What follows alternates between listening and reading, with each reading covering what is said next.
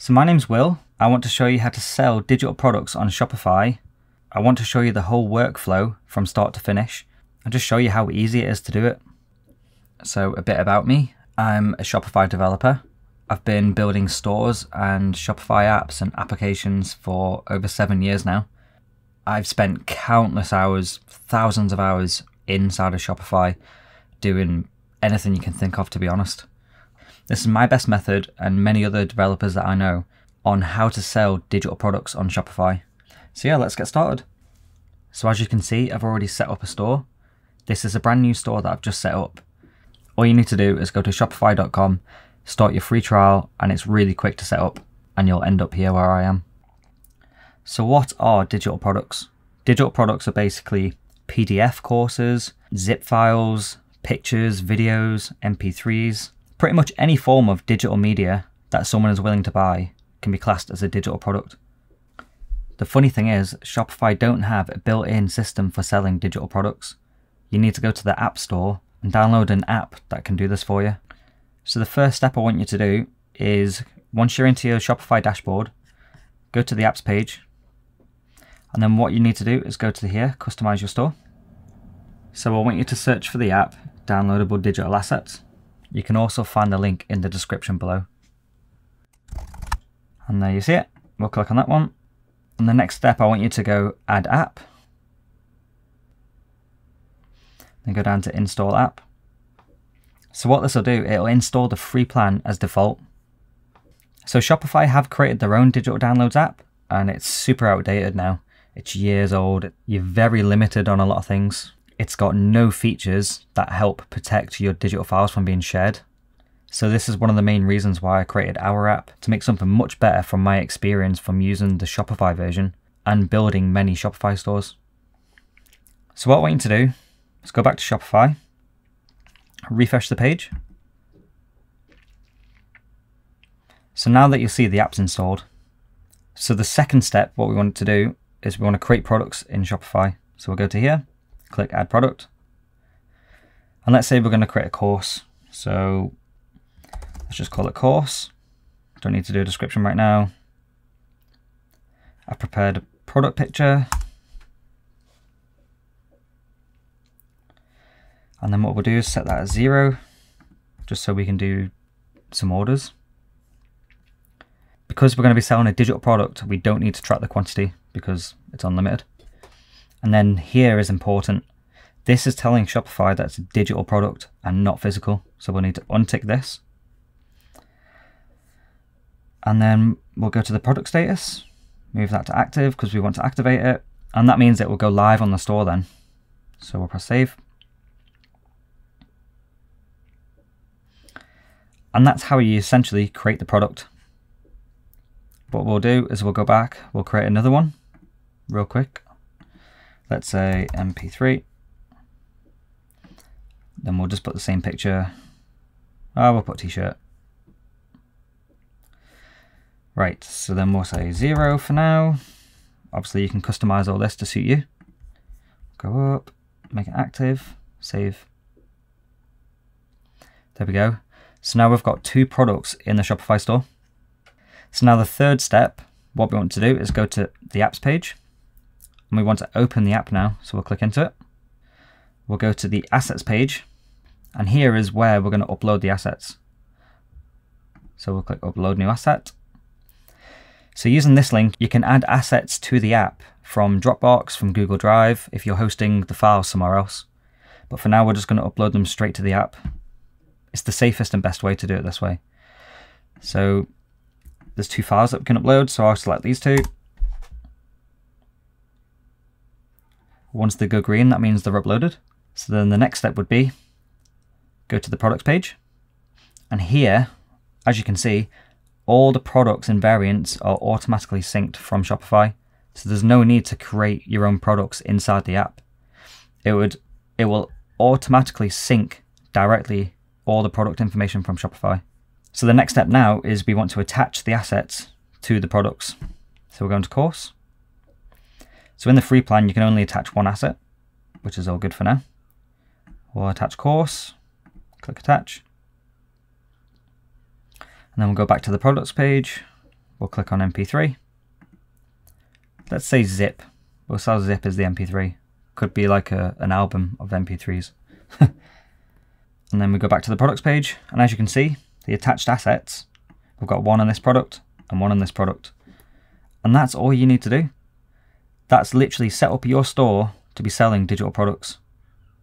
So one thing I want to note is, without having to set anything up, the customer will automatically receive a download email once they place an order. So next I want to go here. We might need to set up a bogus checkout, so the payment system. So we'll have to go over here, choose a provider, and then for testing, activate test bogus gateway. This will allow us to test an order so you can see the process. But if you're creating an actual store, then you should set up Shopify payments or PayPal so you can actually take real orders. But for now, we're just going to use testing. We'll go back. So what I'm going to do, I'm going to go to the upgrade options, upgrade the free trial.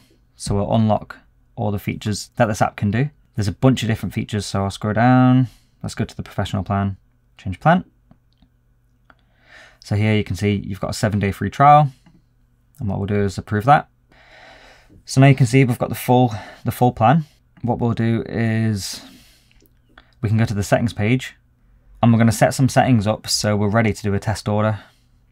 As you can see here, you can import all previous orders that your store has had before installing this app. Obviously we have no orders on the store, so we don't need to press that. What I'd like to do though is to display the download links on the checkout page. That is the page after someone's purchased the product, and they'll bring you to a thank you page, and then the download links will show on that page.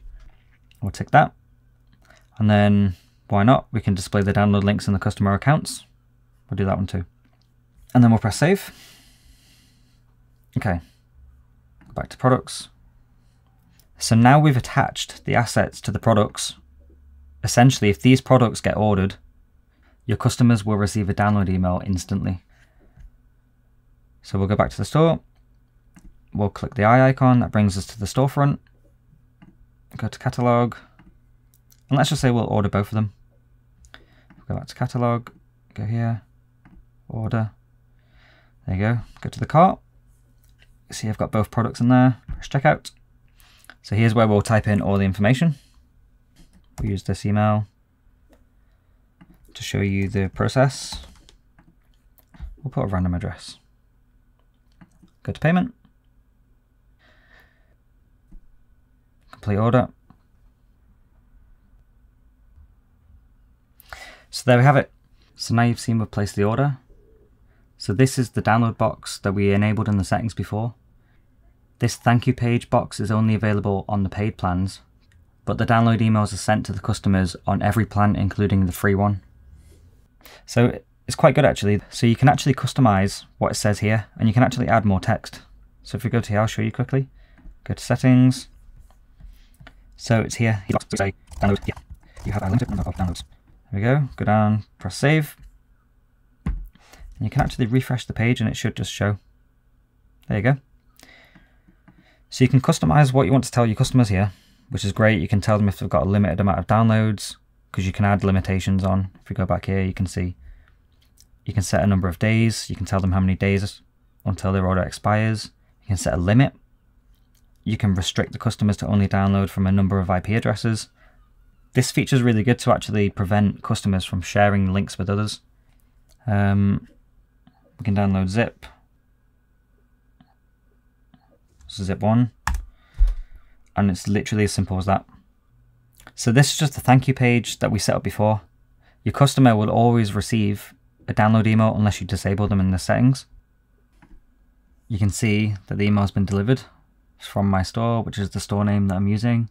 Click on it, and there's the basic email template. So we can actually customize this template to any way you want.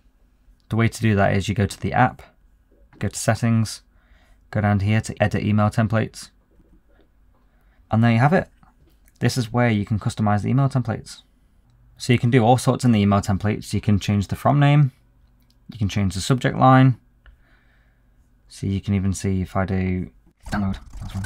So you can say, hi, customer name, space, download your files here. Insert links. Thank you for ordering with us. You can even edit the HTML, which is in here, but that's more for like techie developers or something. And you can also add your company logo if you want to by using this image button here. We click this. So what we need to do is host it on Shopify. So we need to go here, down to settings, go to files. We're going to upload your company logo. So I've got one here as an example. And there you go. It's loaded up. So you'd copy the link. Then you go back to the app. You paste it in the source box. You can just say logo for the alternative description. Press save. And what you can do is just drag that smaller so it suits your style. You can center it if you want to. And that's all you need to do. You press save. You can send a test email to yourself if you want to. We'll do that now. Email has been sent. So we'll go up here and we'll refresh the inbox. And there you go. You can see the new email test that's come through. Click on it. And there you go. Just a basic rundown how to add your bits and bobs. Press inbox. So that's how you set up an email. And then that's everything. That's all you need to do. So another thing I want to show you is if we go to the orders page, you can see the order here now. So you can see all the different features that the app shows in the order. So what we've got here is you can see the customer name. I've only put WS for now. It's my initials. You can see the email. You can change the email in case they wrote the email wrong. You can see the ordered products. See that it was paid. You can see the order time it was placed. You can set an expiration. If the customers have done anything bad, they're sharing the download emails to other people, then you can block it here by using the expiration. So we also read the fraud analysis from Shopify. So there's low, medium, and high risk. So of course you can see here it's low risk. So if you go here, I'll show you in the settings. So if the orders come in as high risk or medium, we can actually change the setting here to block the downloads to any medium or high, or just high risk orders. So if Shopify deem an order as high risk, we can block the download emails from being sent until you investigate further that it's a genuine order. So that's another great feature that this app has that no other app has on the Shopify App Store. This has actually been life-saving for myself on many of my stores now, because if you get a high risk order, you want to make sure that they don't get the downloads until you are sure that it's a genuine order. So you can see when the download email was sent. If we scroll down, you can see the assets that were involved, how many times they've been downloaded, how much bandwidth they've used. You can see the traffic, you can see the IP address, again the bandwidth, and then you can see the email tracking. This is another feature that no other digital downloads app on the Shopify App Store has. So you can see here, you can see the email that was sent, or the email that it was sent to. You can see that it was processed, it was then delivered, it was then opened 4 times by the customer. As you can see, we opened it 4 times basically. So you can attach additional assets to the order and it would add them to the list. Then you can resend the download email if you want to add more files or add personalized products to the order. There's a big range of things you can do actually. It's really good. So we go back to the orders and there you have it. That's exactly how you can sell digital products on Shopify. Super easy. So that's another great thing about this app as well. So what it does is essentially the app works with both physical and digital product stores. It automatically fulfills all the digital products that are in an order. So if there's physical, they will stay unfulfilled, and if they're digital, they will be automatically fulfilled. It completely automates the whole process. Once you've installed, it's as simple as uploading your assets, attaching them to the products, and then doing your marketing for the store. Oh, and one really important thing to note, from my experience of building Shopify stores over the years, if an app has good support and connected, it really makes a difference when an app support team get back to you really quickly. So one of my most important things with building these Shopify apps is having really good support. So if you ever get stuck or need any help with the app, literally just fire us a message through the support page on the app and we'll get back to you ASAP, because I know how important it is to have a good support system. You'll be speaking directly to the app developers, which is me and Ben, and we'll help you as much as we can. So there you have it. That's how you sell digital products on Shopify. Super simple.